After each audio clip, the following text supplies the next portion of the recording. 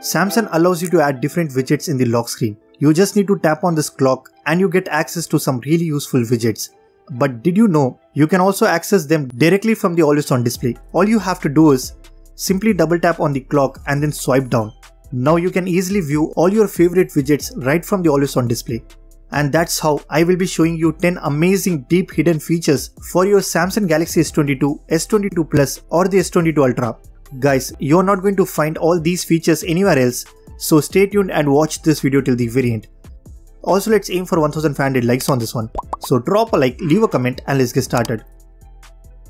When I press my power button, I get 4 options instead of 3.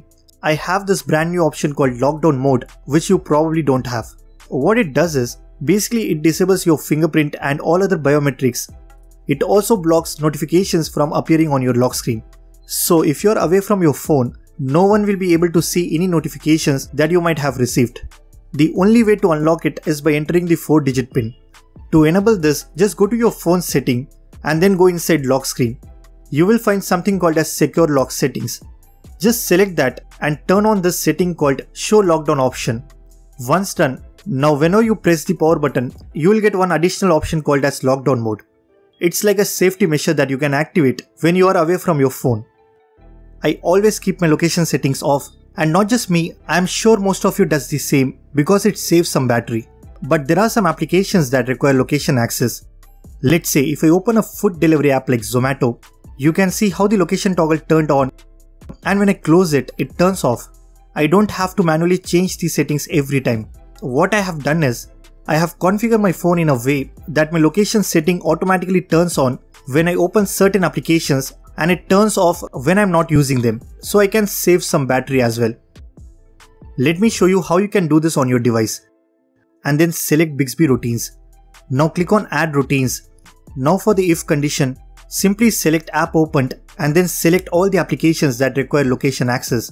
You can select apps like Zomato, Uber and more. Next, go inside then condition, search location and tap on done. You can also give a name to this routine that you have just created.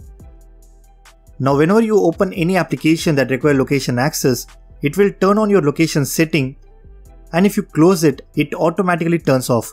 I think it is extremely useful and it definitely saves you some battery. Like this, you can create a lot of useful routines on your phone, and I have already made a separate video showing you some of the best Bixby routines. After watching this one, you can watch that video. I will make sure to drop a direct link in the description below. Guys, before I move on, if you love watching these kind of videos, then please do support this channel. We are very close to 200k subscribers.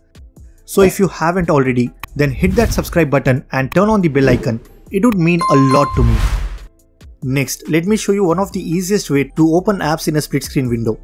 Whenever you want to open any app in a split screen view, first you need to open the recent apps menu, then click on the app icon and select split screen window. Finally, you need to select the other app you would like to open. To simplify this process, what you can do is go to settings, display and make sure you have enabled edge panels on your Samsung phone. Once done, now when you want to do multitasking on your phone, you just have to swipe left and drag and drop the application into the bottom portion of your screen. Not only that, if you click on this icon, it will create a shortcut for you. So instead of separately opening apps you always use together, you can create an app pair. That way those two applications will always open simultaneously in a split screen window. Similarly, when you want to open any app in a pop-up window, just drag and drop the application in the center of the screen. It definitely enhances the multitasking experience.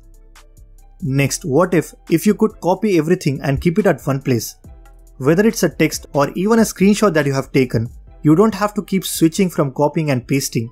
You can easily access all your copied text and image at one place by using an edge panel called Clipboard. All you need to do is go inside edge panels and enable this panel called Clipboard. It comes pre-installed in your device. Now whenever you want to paste the text which you have copied, simply swipe left and here you can see all different text that you have copied on your phone. Not only this, you can also access all your screenshots. So now if I want to share a picture or a screenshot to my friend, I don't have to go to gallery and then share it. I can simply swipe left and share the screenshot directly from here.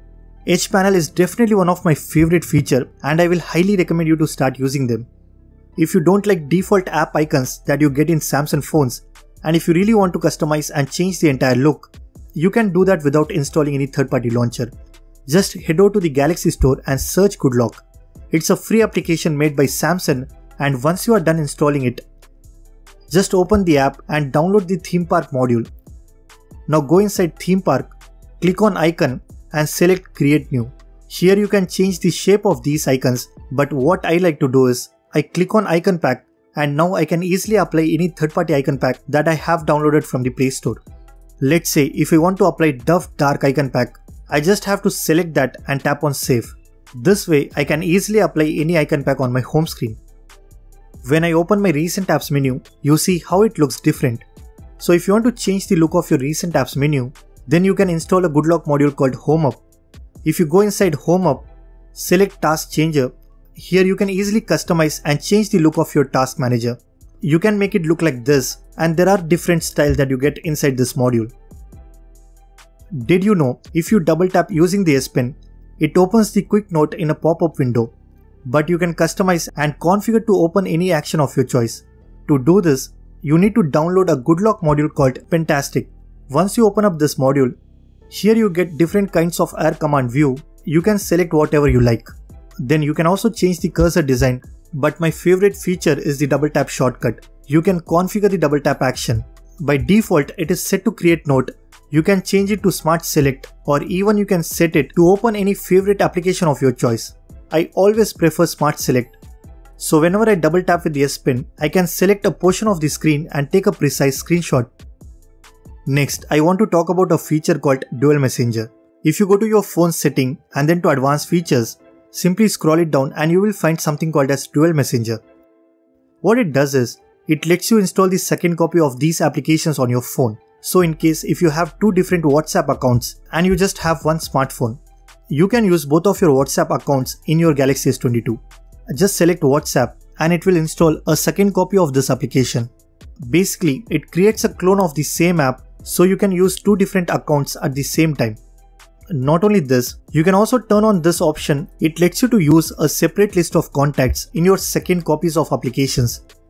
When I want to share a picture or a file to my friends, I simply click on this share icon, and now you can see how my share panel looks very clean and it shows only few applications that I use to share media on my phone. Instead of showing all the unnecessary applications, you can easily customize and make it look better. Just click on more options and tap on this edit icon. Here you can choose only the applications that you use to share media on your phone. Once done, now whenever you open the share panel, you will only see your favorite applications, and just click on more to see all other applications that you have installed.